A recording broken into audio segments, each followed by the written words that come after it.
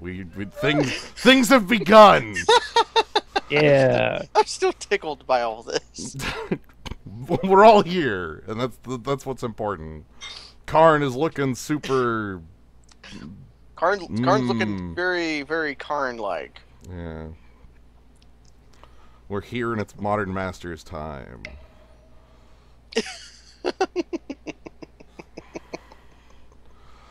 Whatever, it works. So You know what else works? Oh, you sort of jump into an 8-4 now that you have. Now that you're not hanging on by a thread. Oh, that's basically the plan. So yeah, today both Gnome and Kaz are here. Hey, Hello. we're here. We're in a lot of places.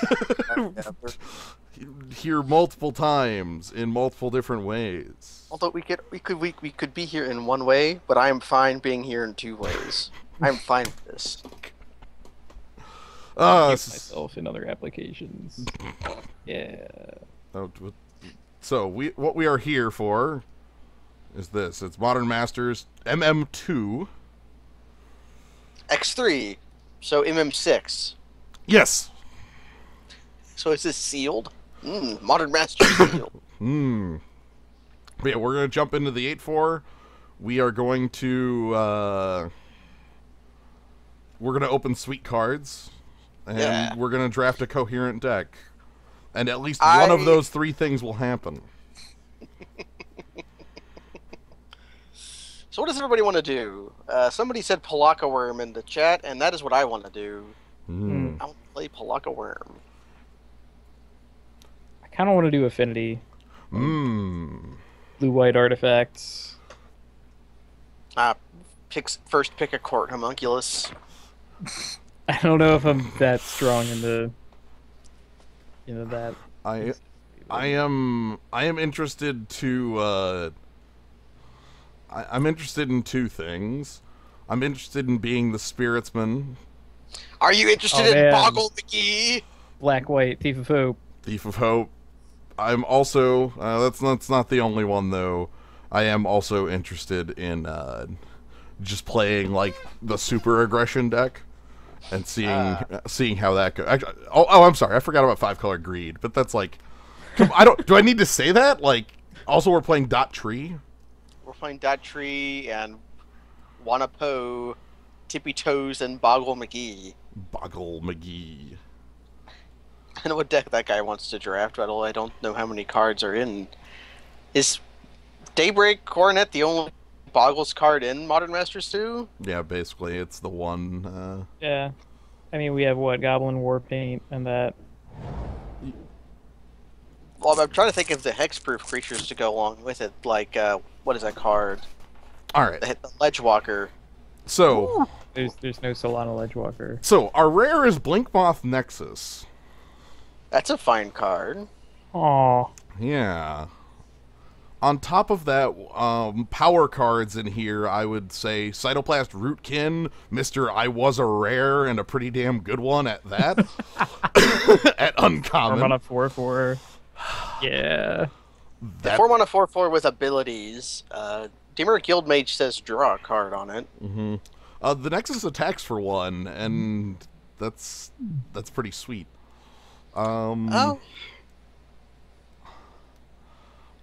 I'm thinking like, it in the Cytoplast. The Rootkin's ability is to shove its counters around, right? Yeah, it has graft, and also when it comes into play, everything 1/1 counter gets a 1/1 counter, and it can move them around. I'm picking the Nexus specifically on the back of I don't have to worry about a color yet. But the Rootkin would let us pick Thrumming Bird. Well, I could pick up things like... Oh, you did want to be Affinity, right, Kat? Yeah! How's that for a 4-mana 4/4? Yeah! That is a 4-mana 4/4. But there's a court homunculus right here! Oh, we want that 1-mana 1/1. Tabling! Mearsmith. Hey, there's Root Servitor, too. That guy is reasonable. Also, like, Skyhunter Skirmisher is, like, I like this card. Yeah. Also, I'm sorry. Suit him up. Somber Hoverguard? Yeah. This whole pack. We'll get something for the Affinity deck in this pack. Mm-hmm. Hmm. The biggest Maybe Mersmith? the biggest trick is that Indomitable Archangel. If I'm not the Affinity plan, this is still a 4-mana 4/4 flyer. Yeah. Also, that Shroud could be a little awkward. Well, I could turn it on and off by doing Blink Moth Nexus. Yeah, Mersmith's pretty good, but we're not picking that over the 4-mana 4/4. Alright. Crusher. Or Cathodian. Alright, so looking at options we have here, Sunlance is a piece of removal, Cathodian is a 3/3, Mortar Pod is like a plausible choice. Mortar Pod is really for the black-green deck. Yeah. There's a lot of tokens and sacrifice things in that. There's Ulamog's Crusher. I'm actually not pulled towards that Ulamog's Crusher at all. Like, it's not doing anything for me right now. I'm just making a face. Probably Cathodian then? Or Sunlance? I like removal. Is Cathodian, like, how good is 3/3, like, for 3? Like, is that... It's pretty good. Trained Armadon is fine. Matches up well against a lot of the monsters. Yeah. I think these are the two, and I want the removal a little more fine. Than the guy. I like Sunlance. I like Strafe. Yeah. Alright, so... We have Tajnar Swordsmith, which is not doing anything for us. Not a lot, like, on the white or Affinity plans. We have something like Burst Lightning. Yeah, Burst Lightning is cool. Like, if we were, like, thirsty... Oh, man. Red, white, metal. Yeah! Yo, is Shrapnel Blast in here? Takes me back. I don't think it is. I don't think it is. You can just pick... You can play Lightning Bolt instead, maybe, if you open it. If we were thirsty, the Sickle Slicer would be okay, but Burst Lightning... Yeah, Burst Lightning... Gust Skimmer... Yeah. Gust Skimmer isn't bad if you're blue, but we don't know if we're blue or not. Right. Well, I think we've only seen, like, outside of Pack 1, like, only steady progri. Yeah. Well... Got Raise the Alarm, Fortify, Flayer Husk. And... To it, things that are kind of lame. I think Raise the Alarm is the most reasonable out of those. Yeah, out of all the cards that are there, like, what, even off color, like, okay, Tukatung Thallid, which is, you know... Flayer Husk. Again, black green sacrifice tokens. Right. Your how much do you like your 1-mana 1/1? Maybe just the husk. Is that worth it? Husk is a piece of metal. It is 1/1. And equipment. And equipment. You know what? I'm gonna say no to Flayer Husk just because he doesn't turn on Hikari. Can we just keep getting 4/4 flyers? Although Glint Hall Idol is also cool if we're in Metalcraft. When we cast an arcane spell, or a spirit. Oh. It's like, really, you want that with Thief of Hope, but... God. the rock chucking goblin guy. Which one? Bloodshot Trainee. Ah, okay. Because Flayer Husk does not turn on Bloodshot Trainee, I don't want it. I'm... This is really the decision right here, isn't it? Air Elemental versus... I'm picking the Idol. I wanted to prove that Glinthawk Idol was real the last time that we did this, and I still want to prove that Glinthawk Idol is real, because I believe in Glinthawk Idol. Incandescent Soulstoke is here for some reason. Okay. I don't mean he's a late pick, I mean he is a baffling include in Modern Masters. That's most cards, I find. So we have Cathodian, and we can ignore the Burst Lightning we picked and look at Narcolepsy. I don't know. There's a lot of stuff that Narcolepsy isn't actually all that good at removing. I think we learned that the last time. We're gonna like narc their Thief of Hope. I'm gonna pick the decent creature. Yeah, Trained Armadon. Yo, okay, so like Blood Ogre and Blood Skargan Ogre? Firebird are good. Blood like Ogre in an aggressive deck? Are we an aggressive deck? We have Glinthawk Idol. We'll become aggressive. I- Raise the alarm tokens, can deal a damage. Our curve ends at 4, so I argue yes, we are an aggressive deck. True enough. We'll just have Also, all we have our- creatures who are exactly as large as their cost. All 1 mana 1/1s, 2 mana 2/2s, 3 mana 3/3s, and 4 mana 4/4s. Wow. That's pretty good. Wow, Fairy Mechanist still hanging out here? That's because you have We to have be that. Is Yeah, that we have- is that better than like Mighty Leap, Otherworldly Journey, or Repeal? Eight. Goblin Warpaint. Oh You no. want turbo aggression? You got a Goblin Warpaint. No. Hmm. I want to speculatively pick the Fairy Mechanist in case like blue opens and we get the full affinity.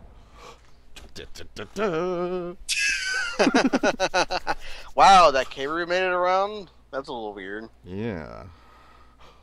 So we have a Court Homunculi. The other players seem to want us to be in white, Yeah. which is also- good.